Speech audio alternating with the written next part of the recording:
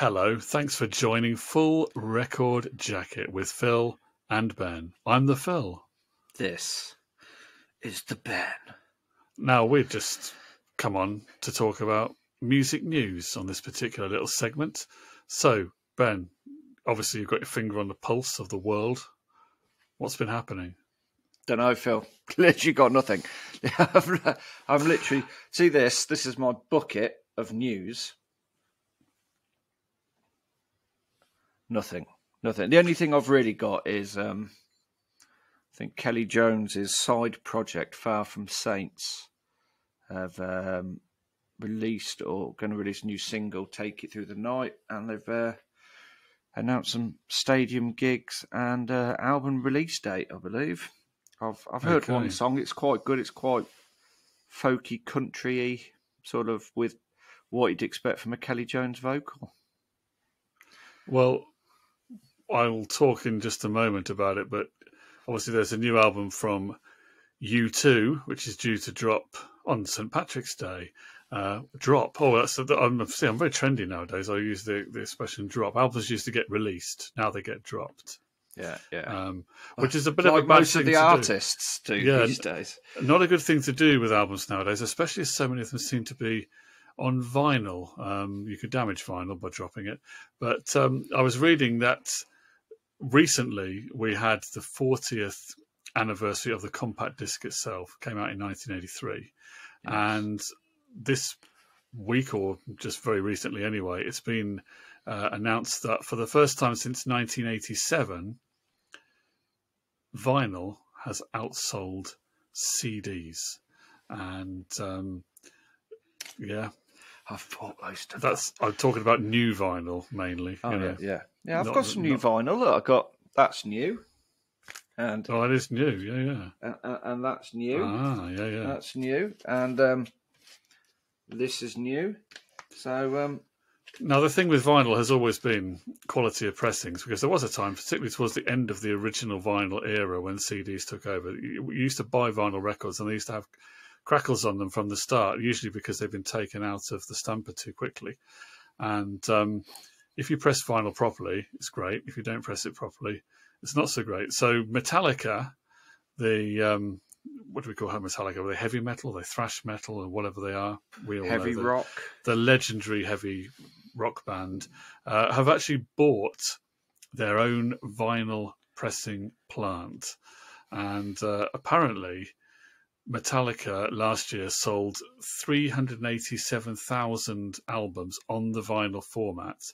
And that's without them having released a new record. They didn't make any new record last year. They just sold from their back catalogue 387,000. It's amazing, albums. Isn't it, really? The figures. It is quite amazing. So, no doubt they are making sure of the quality control. They're not the first rock stars to do this. Jack White owns he does, label. Yeah. And I think he put a plea out, didn't he, for people like HMV and all these older companies. Was HMV used to have pressing plants to sort of restart the machine, man. Restart it. Let's give us more vinyl so kids can buy more Taylor Swift. So there we are, yes. And then Taylor Swift does sell a lot of vinyl, apparently mainly to kids who don't necessarily play it. They just have it to adorn their bedrooms. I do have a Taylor Swift vinyl. It's not mine. It's my daughter's, and it's never been played. So that analogy does actually work completely there, Phil. Yeah, so there we are. That's another way to sell records, to sell them to people that can't actually play them.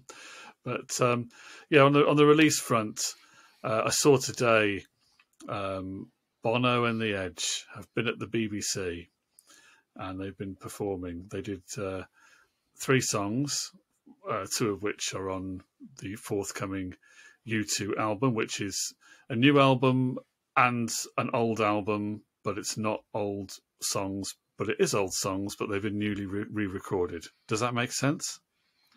What?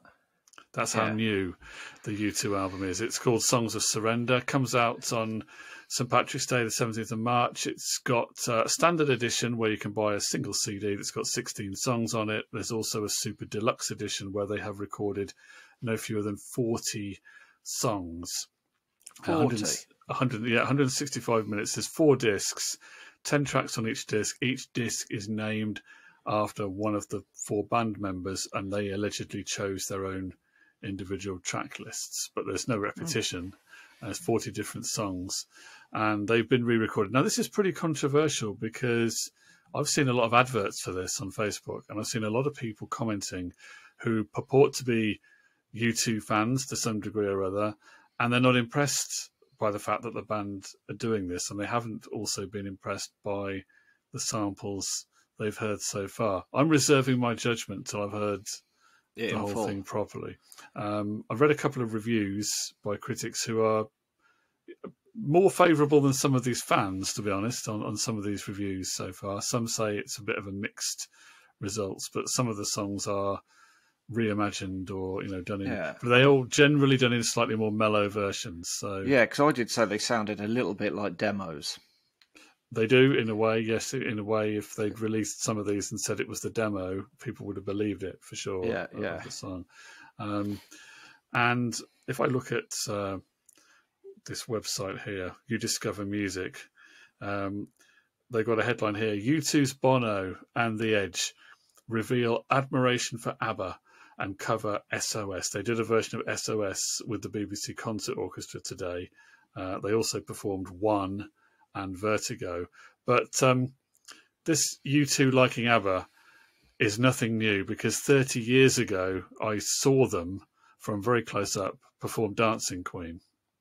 So it's nothing in the new. Changing rooms afterwards. So. It's been well known for a long time that Bono particularly admires ABBA, and Bono does like quite a lot of stuff that's not necessarily considered to be cool rock, man. So he's got quite a wide range of influences. So it didn't surprise me that they were covering SOS, having seen them do Dancing Queen before. But there we are. I'll try and take a look at this U2 album. Maybe I'll even do a review of it, Ben. Yeah, good. I look forward to it, Phil, because if you review it, I may then listen to it.